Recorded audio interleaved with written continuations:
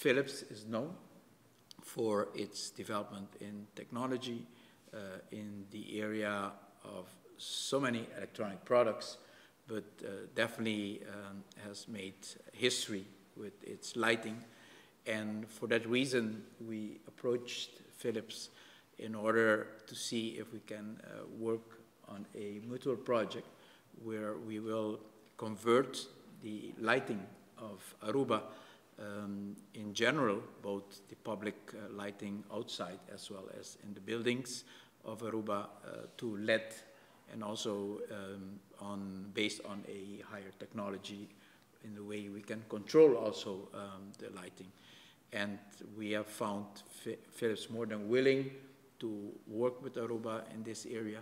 And today we are signing a contract which is also very characteristic of the contents. It's also very innovative in the way the contract is drafted, and definitely something very attractive for the Ministry of Finance of Aruba, because what we have arranged here is that Philips will install and will convert the lighting in 35 buildings of the government of Aruba to LED lighting, and we will be installing very artistic, I might say, lighting in 2 public spaces to start with.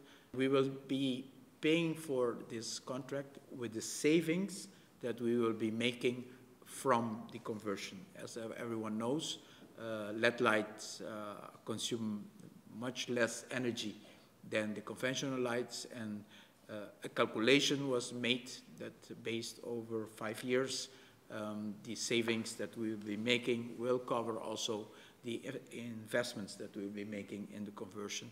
So it's a win-win.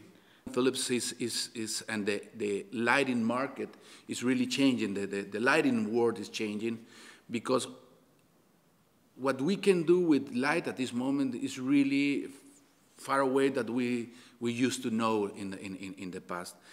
And we're going to see in Aruba a really interesting system, lighting system, that where you are going to do, where you can do completely different things with lights. You will see in Plaza Padu, you will see in Pardebine Plaza, completely different systems where our kids and your kids is going to experience light in a different way. Light is more than just to have light in our houses. Yeah, light is a completely full experience of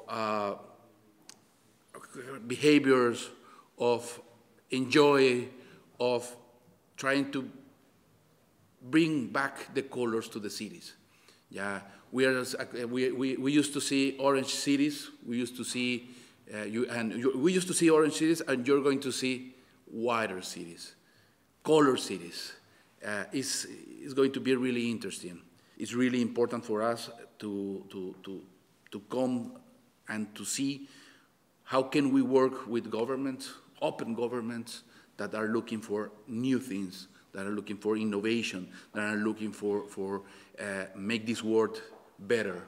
And you are you are a good example, and you are really a pioneer in this part.